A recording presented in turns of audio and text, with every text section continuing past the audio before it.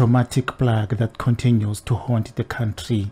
Gender-based violence and femicide, a constant threat to life. Single women, widows and children are the main targets. This young woman was allegedly attacked by well-known criminals in the village. Her attempts to fight to her life became a lifelong burden. The two guys came, a cousin of mine and his friend.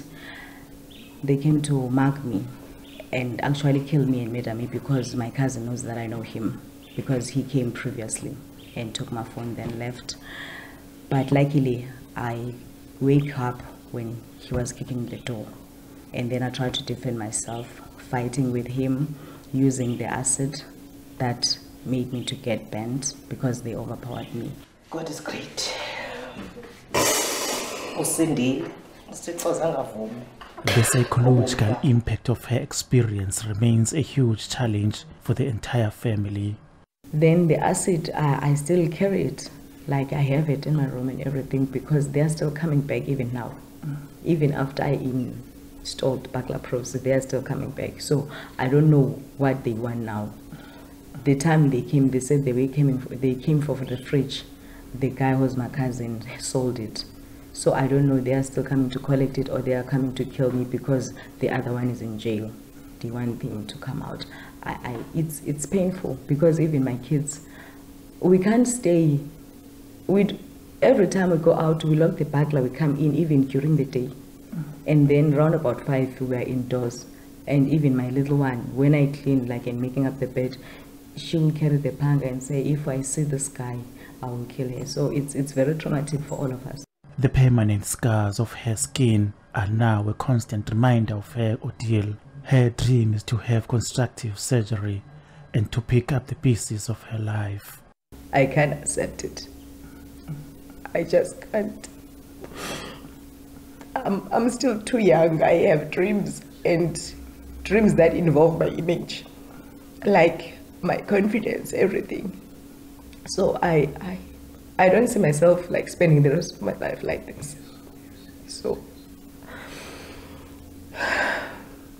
I just need help. As painful as it is that you sleep and then you are fine, you have confidence in yourself, taking care of your body, going to the gym, and then you wake up the other day, you are now a charity case, like pleading for help. It's tearing me apart enough, but I don't have a choice. A lack of action is said to contribute in the high rate of lawlessness in the country.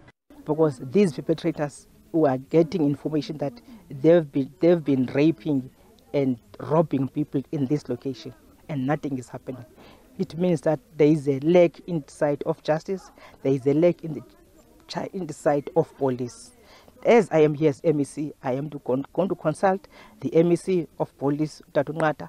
I am going to also consult MEC for health because Umbali, she really need to go back in her original life. We are still in the middle of the battle against gender-based violence. Remember that this girl was trying to protect herself when these guys came to break in.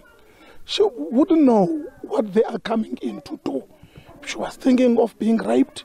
She was thinking of being murdered. So she had to defend herself. But in that fight, she ended up being a victim. So it means we still have a lot to change the mind of a male person.